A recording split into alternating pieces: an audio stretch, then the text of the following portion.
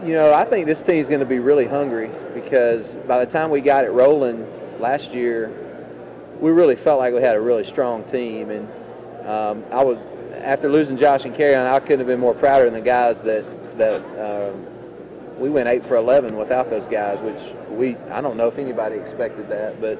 And then, just came up a little short in the Final Four. So I know as a coach I'm really hungry because I don't feel like we accomplished everything that we were supposed to accomplish last year. And then I know these two guys are really hungry as hard as they've been working. So hopefully we can finish it this year.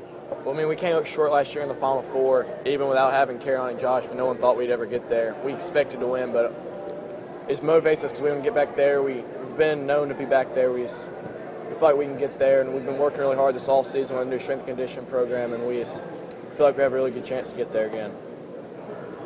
Yeah, we have two seniors, Zach Meredith, who actually made 2 huge threes for us against Barber County in the Final Four that made it close and almost made a third one to put it into overtime.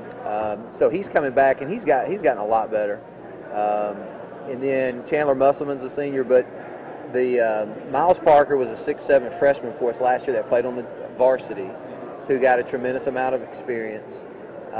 He's put on about 10, 15 pounds of muscle and has gotten better this summer. And then we have Austin Troxel, who's a 6'8" post player who's actually out on the football field right now. And then who else we got that's coming back from that team? Those are the major guys. And then obviously Josh being healthy again. So, those guys got a lot of good experience last year, and hopefully they'll be ready to go.